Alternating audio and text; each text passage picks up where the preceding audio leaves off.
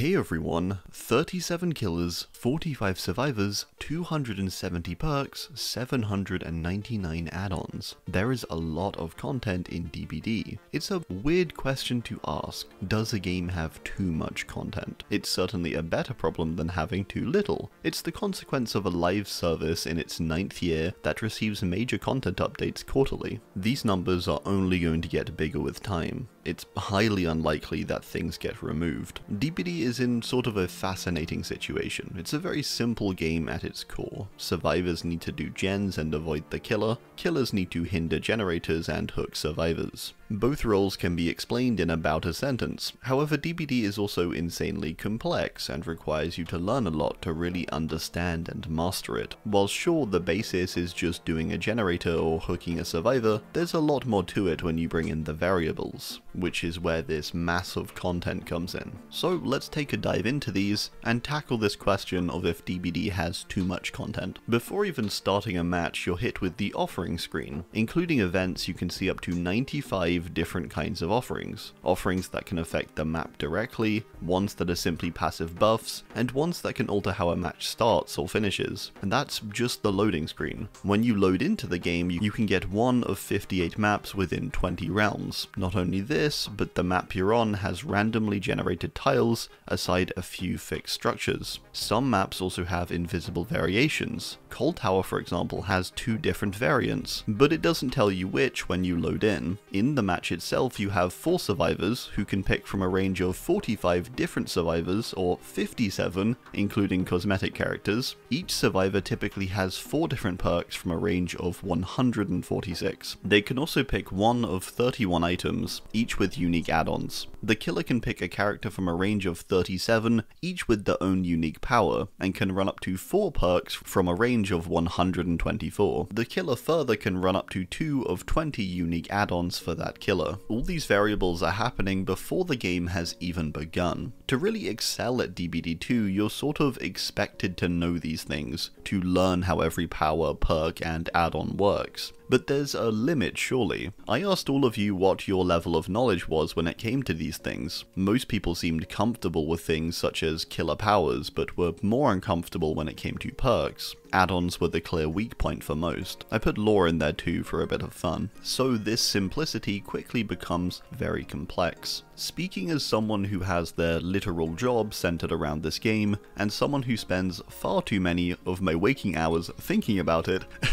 I know I do not know all of these things. If I was shown an add-on from a random killer, there's a 50% chance I could tell you its effect. Let's test it quickly actually for all of you too. What does this add-on do? What about this one? Which add-on causes this?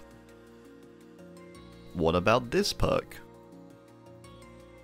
Maybe you just got them all right and now I look like an idiot, but hopefully I proved my point. The thing with this is that even if you do know what all of this stuff is, it's not always possible to identify it in-game. Many perks have overlapping effects or applications of statuses. Here for example, did that person have Soul Guard or was it We're Gonna Live Forever? There are times when even if you know all of these things, you can't tell regardless. It was neither, by the way. They were using a medkit with a styptic agent. See what I mean? You could say seeing this that this means if anything, it doesn't matter that there's so much content, because all of these have the same outcome anyway of the survivor getting endurance. But the point is more that there's so many ways this could have happened that your knowledge check almost doesn't matter anymore. Back in the day, you could more than likely identify each action and the perk or add-on that caused it. But I think that's a lot harder now. There are so many ways to do various things that it's becoming almost regressive in the way you learn. Speaking from personal experience, I know there's been a lot of times recently where I hit someone as killer and they got endurance, and I have no earthly clue what from. I know what possibly it could be from,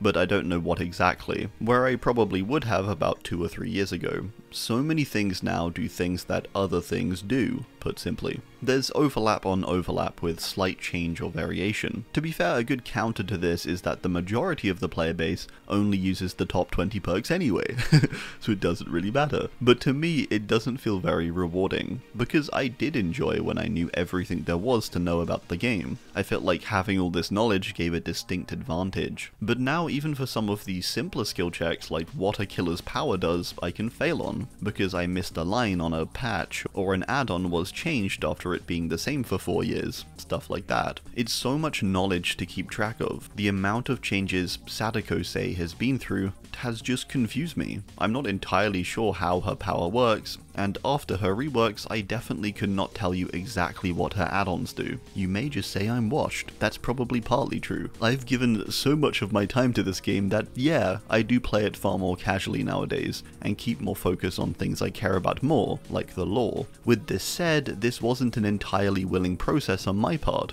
I wish I did know the effects and uses of everything available, but with a full-time job, studying, a personal life, and just like other game knowledge and lore, it's too much to keep up with, even as a pretty hardcore and long-time player. In some ways too, I think it's too much for the devs, which is my next point. It's all well and good adding all this stuff, but balancing it and keeping it all up to date and in check is another thing, and no small task. As more characters get added, more perks, add-ons and more, all of these things need to be tended to and adjusted, buffed or nerfed. A huge task for anyone. This is why many things I think have been left unchanged too, or just very niche or useless for long periods of time. The luck mechanic, for example, was released back in the first year of the game, yet it still has no effect beyond making your chances of unhooking yourself higher. A perk like Up the Ante just affects the odds of this and has been the same for nearly 8 years, because it's probably not a priority and it's not actively harming gameplay. So many perks like this too simply fly under the radar.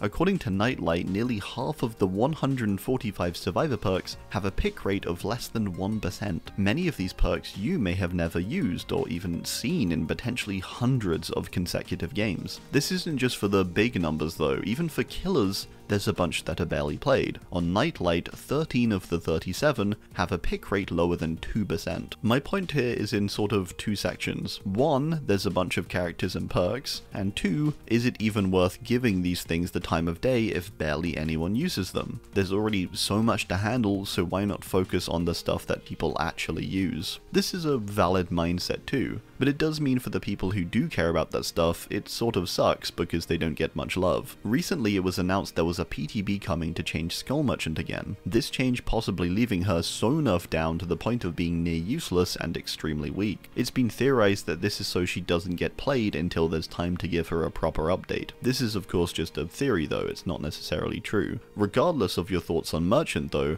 you have to admit it's not the right way to go about it if this is the case. It's happened in the past too, I think. A problematic character like Freddy in the 2020 area with his Forever Freddy build just got completely dunked on to the point of him being left boring and weak post rework. There's a Freddy rework coming probably eventually, but the solution almost feels like it was to just kick him to the ground until the time is right to rework him, because there's possibly other more urgent problems or new content to push out. There simply might not be time at the moment to give Freddy the rework he needs, so just nerf him down intensely and pick him back up later. That way he's not causing problems, and no one's probably going to play him. It's why in a similar way there probably are a bunch of niche and weak add-ons and perks out there that don't get much usage. It means they don't really need much attention or changing, unless there's a drive to make them more accessible or usable or relevant. A perk like Poised, say, is bad, but it doesn't cause any problems. It is a shame it gets neglected though. My overall point here when it comes to the amount of content the game has and the balancing of it and attending to it is that there's way too much. Even with Behaviour's fairly large dev team, I'm sure it's still too much. And I want to be clear, I don't expect them to change 50 perks a patch or anything like that. That's sort of my point, is that there's too much that needs changing and adjusting, and it's simply not possible to cover it all.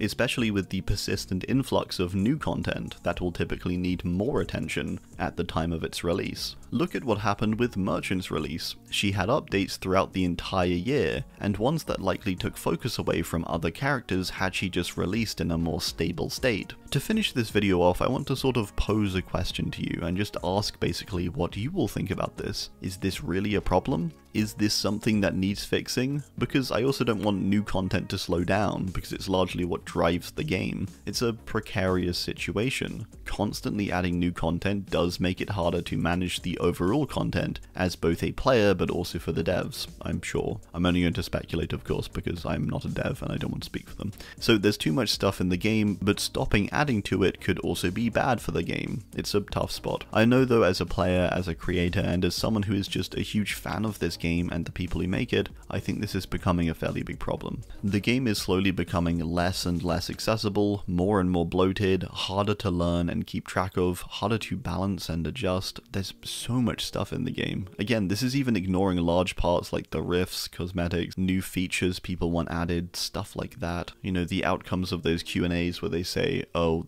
that's coming in years of time, and lore. I guarantee most people aren't even aware about like 90% of the lore's existence. There's a lot more than you think, and some of it you can't even access in-game. But only through wikis and stuff like that. That's another video though. I do hope you enjoyed. Thanks for watching, thanks for 200k, and goodbye.